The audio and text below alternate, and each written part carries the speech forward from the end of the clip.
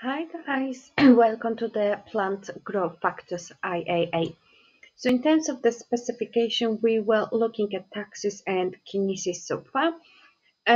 We've managed to look at prism a little bit, but today we will be looking at the IAA on the cell elongation in roots and shoots. So plants obviously have no nervous system and they will respond to changes in the external and internal environment obviously to survive.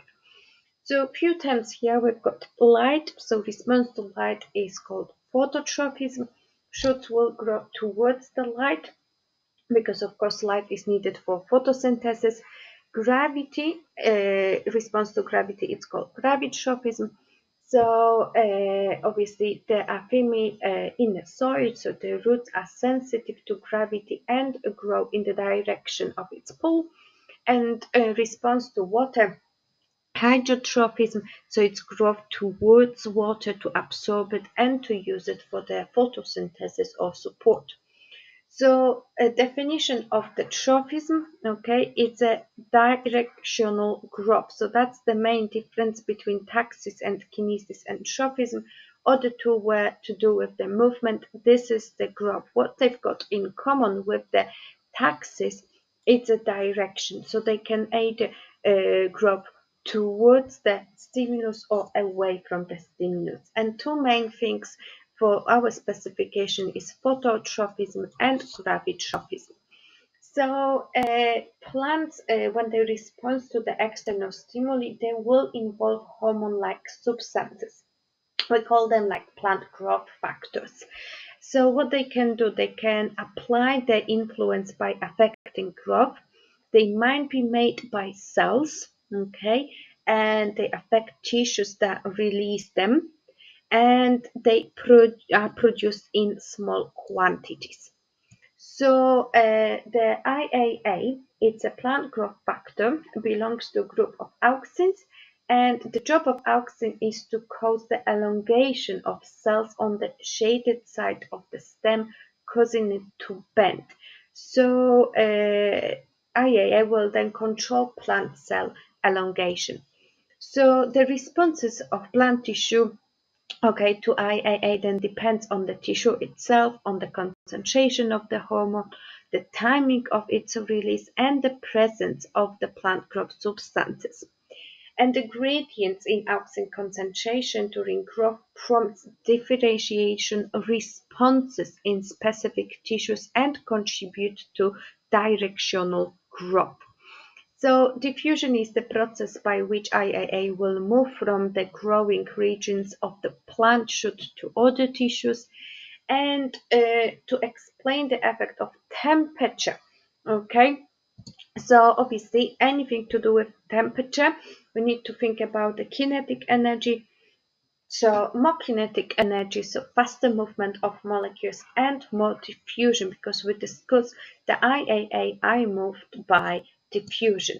In terms of the investigations, if anyone will ask you questions, we will have to look at the properties like cuticle thickness, leaf size, number of stomata, because more diffusion is something that we want, and we want to provide a short diffusion pathway.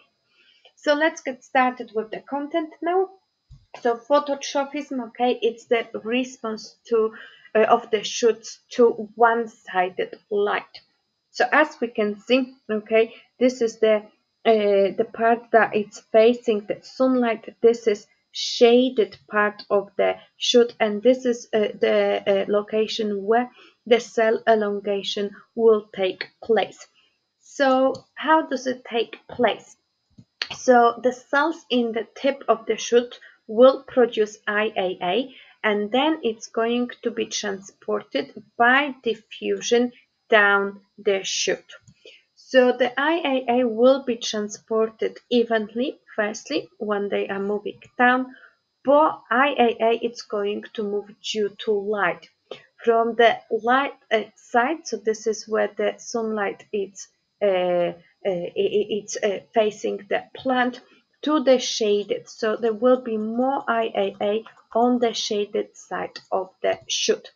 So IAA will then cause more elongation on that shaded part of the shoot due to high concentration, and the shaded side elongates faster than the light side. Shoot tip will then bend towards the light.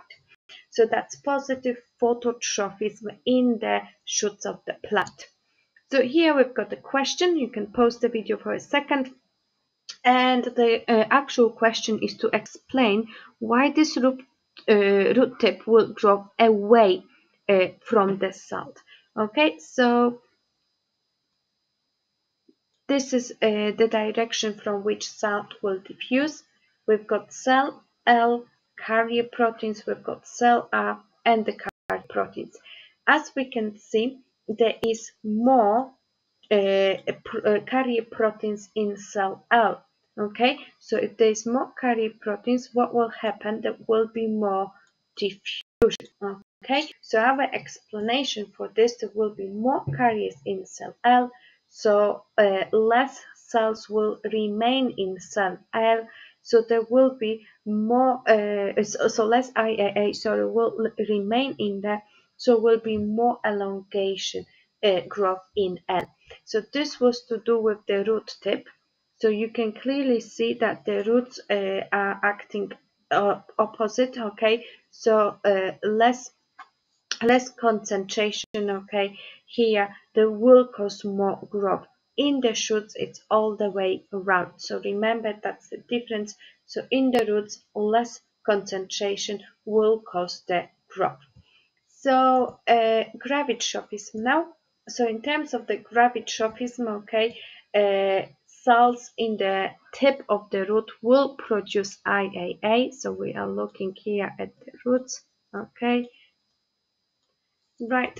What will happen will be exactly the same as before, will be transported to all of the sites by the process of diffusion, but the gravity will influence the movement of IAA from the upper, okay, to lower side of the root. So there will be the higher concentration of IAA built on the lower side of the root than on the upper side of the root.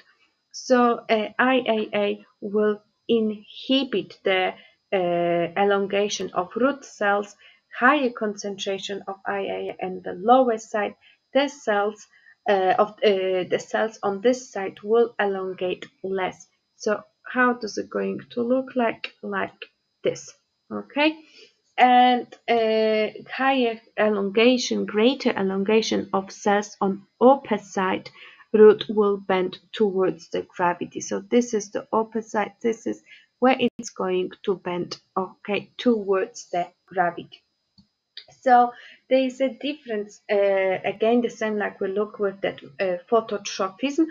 There was difference in the shoots and difference in the roots, same here. So in shoots there will be a higher concentration of IAA on the lower side. That will increase cell elongation, and this side elongates more than upper side. So shoots will grow to upwards away from the force of the gravity. Okay, so in terms of the role of those IAA in the elongation, it's to increase the plasticity, so ability to stretch of the cell wall, response only on young cell walls, higher rigid and acid growth hypothesis. It's something that we will be looking at now. So this hypothesis tells you that IAA is thought to stimulate the cell elongation by causing target cells to secrete protons, hydrogen ions, into the cell walls. So as the result, there will be increase in acidity is through to weaken the bonds between cellulose microfibers, because as you remember, the cellulose is made of beta glucose straight chains which are supported by hydrogen bonds, making these microfibers, and that will allow cell wall to expand when the cell takes in water. So that's everything for this topic. So that's everything for IAA. See you later.